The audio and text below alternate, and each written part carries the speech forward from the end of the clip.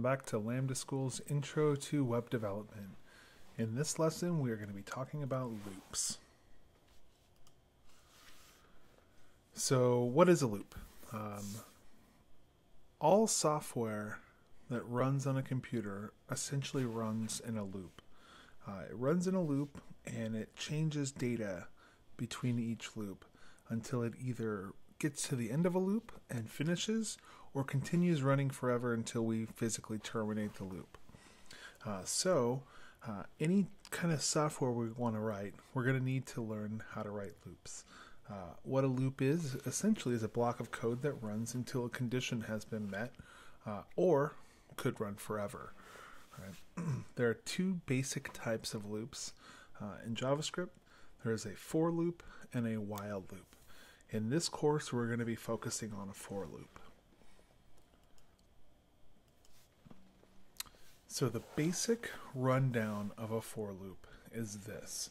I know it might seem kind of intimidating seeing a lot of different code on the screen, but I'll break it down for us. First and foremost, we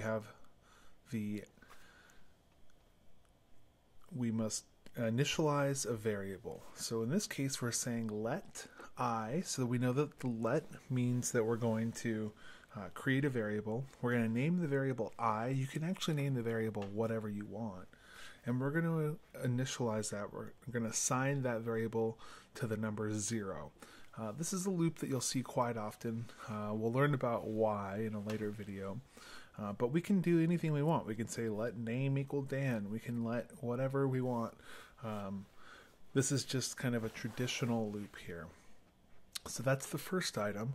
We have a semicolon, and then we have the second item. And the second item is an expression, and we're going to see if this evaluates to true.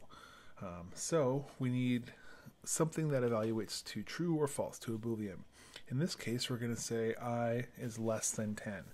And the first time we see that I is 0, so I less than 10, that's going to be true. The third item is we're going to have an accumulator. We're going to have something that happens in between each loop. In this case, we're going to have 1 added to I. You may not have seen the ++ symbol before, but all that's saying is I equals I plus 1. It just adds 1 to I. Finally, we're going to have our block, and then we're going to have code to run each time. So let's write a loop. First, we're going to write the keyword for. We're also going to have our parentheses, and we're going to have our code block. Kind of looks familiar, like an if statement, right? But for is going to tell the browser or whatever's running the JavaScript that this is a loop. Then we're going to write our original assignment. So we're going to say let, and I'm going to say I, and I'm going to make that equal to 0. Okay, so we have our first item. So we have an assignment. So the first time the loop runs, it's going to run this. And this is the only time it's going to run, only the first time. So we're going to create a variable called I and set that to 0. Then we're going to have an evaluation. Well, in this case, we'll say I is less than 10.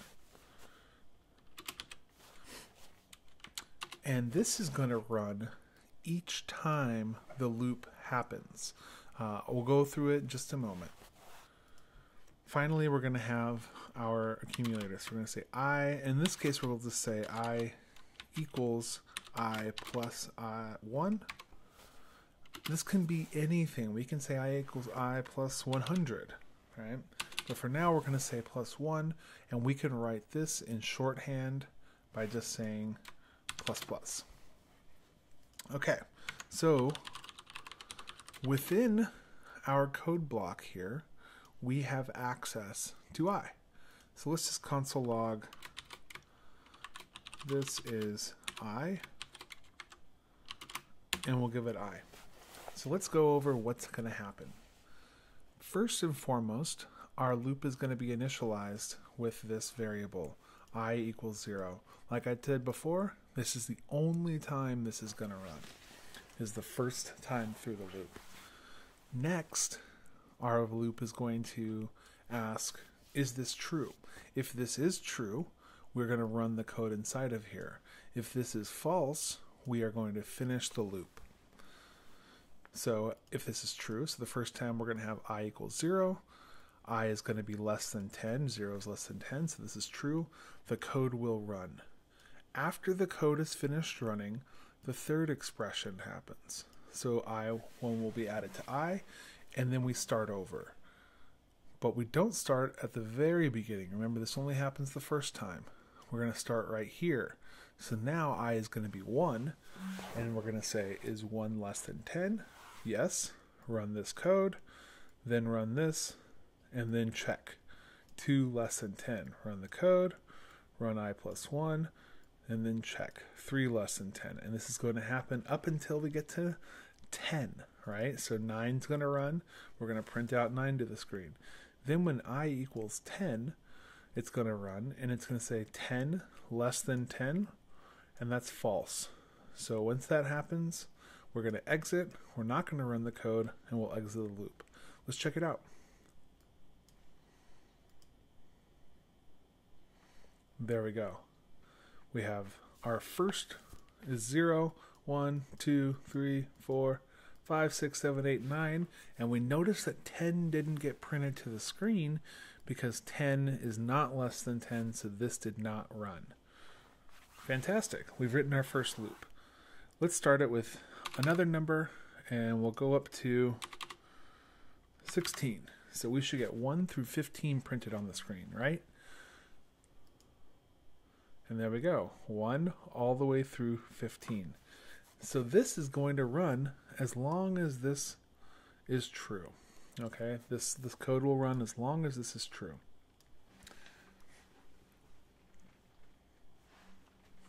And only when this is false will this code not run.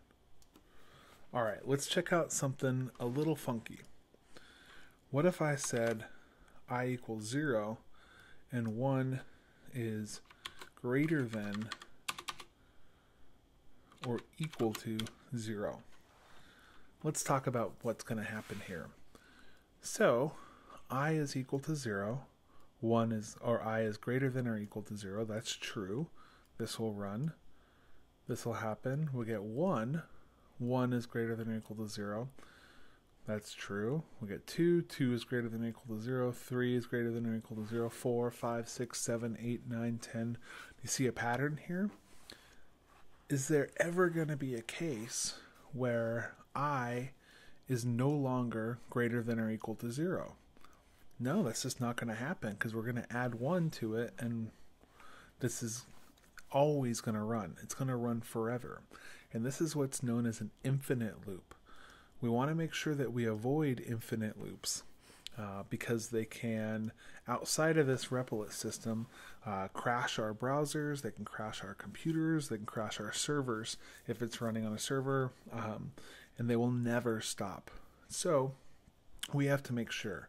I'm going to run it right now, and replit thankfully is put a failsafe in there to catch it, but let's see how long it's going to take.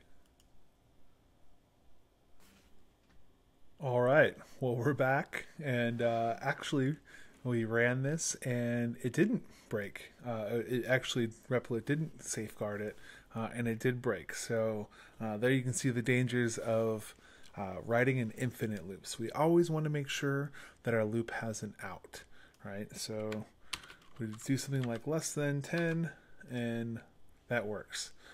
You might run into an infinite loop, and you might have to restart your browser, and worst comes to worst, you're going to have to restart your computer. That should be the extent of it, but watch out for those infinite loops. So once more, we are going to go over the 3 parts of this. So first one, we are going to declare a variable.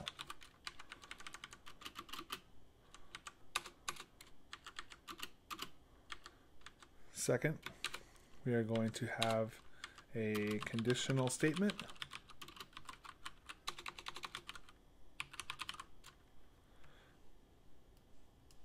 That's going to be checked every time this loop runs. And finally, we are going to increment the variable.